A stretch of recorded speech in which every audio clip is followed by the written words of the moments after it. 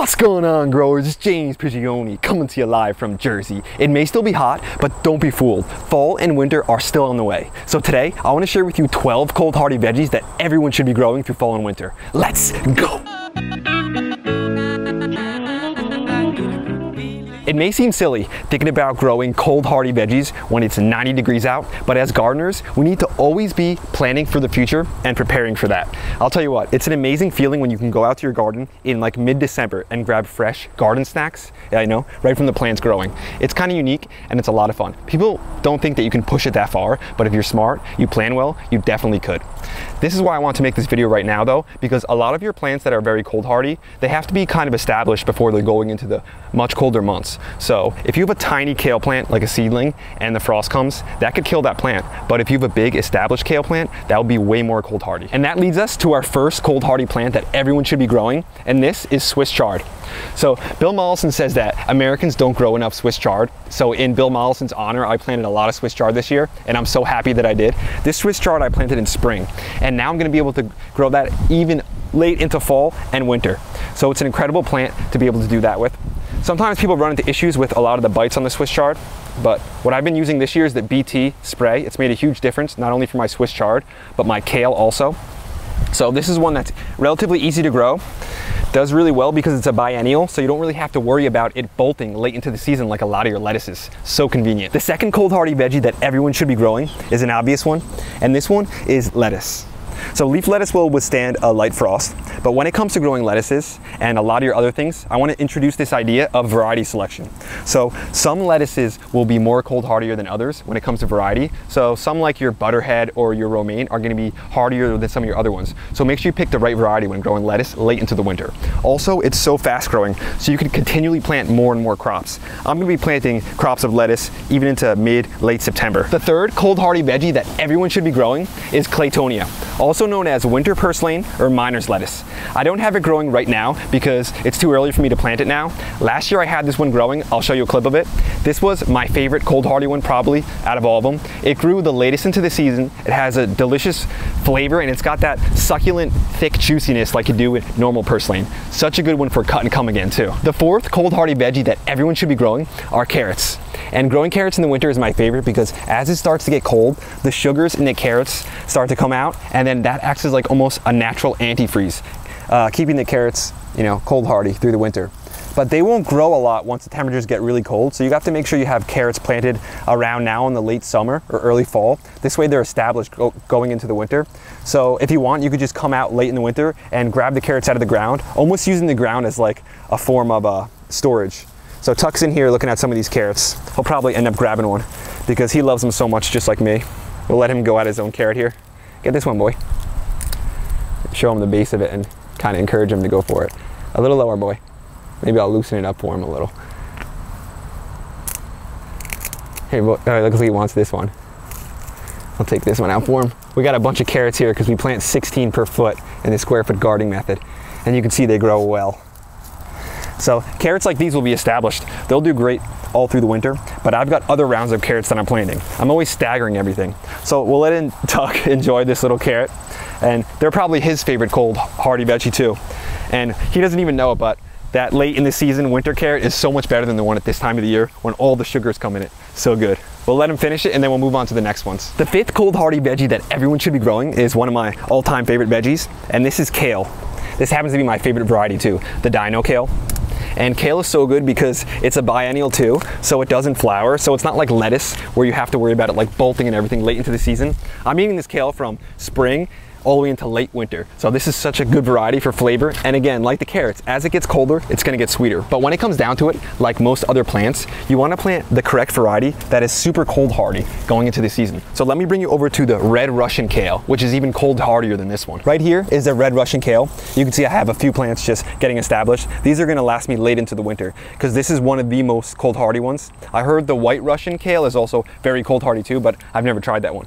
Here's a new variety of kale I've never tried before.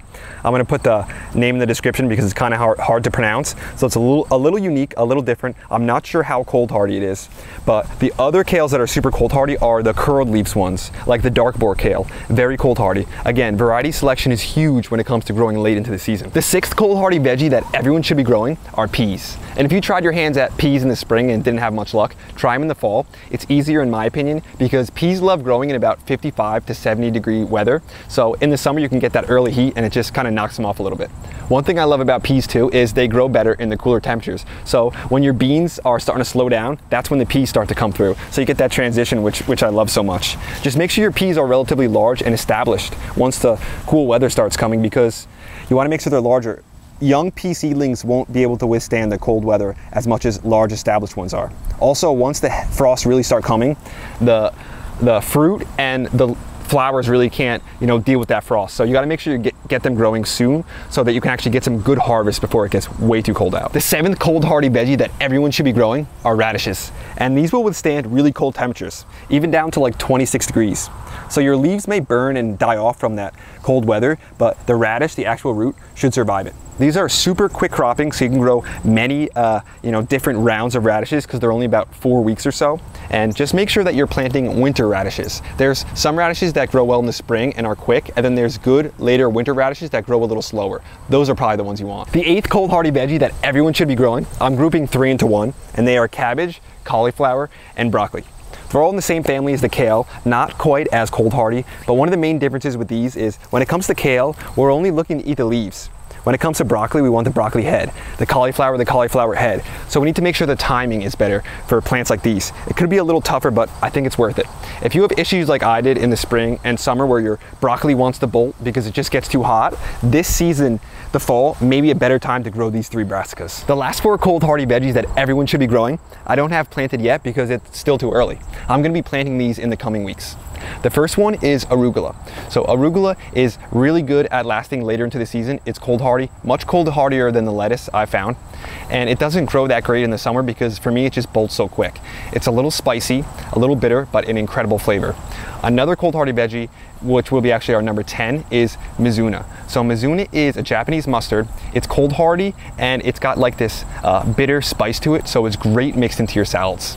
The 11th one is going to be spinach. So spinach is a super obvious one, and we want to make sure we're taking advantage of variety again when it comes to spinach. Growing ones like the winter Bloomsdale. I have found that that's one of the most cold hardy spinaches. I don't have them in the ground yet, again because it's just a little too early. The 12th cold hardy veggie that everyone should be growing, I like to group a few together. I call them the choys. They are bok choy, pak choy, and tatsoi. So earlier in the season, I grew some purple bok choy and it flowered so quickly because when you have the quick changes in temperatures, especially from like hot to cold, cold to hot, they seem to want to flower like that. Even though it's a biennial, it just bolts pretty quickly. So I like growing the bok choys and all the other choys later into the season because they're relatively cold hardy and they've got that like thick juiciness to them. I don't know. They're just so good when you mix them into salads. It gives a unique texture. I'm here to tell you that there's nothing like extending the growing season both on the front and the back end. Even when it comes to things like tomatoes, eating those later than other people because you've got good varieties that extend late into the season.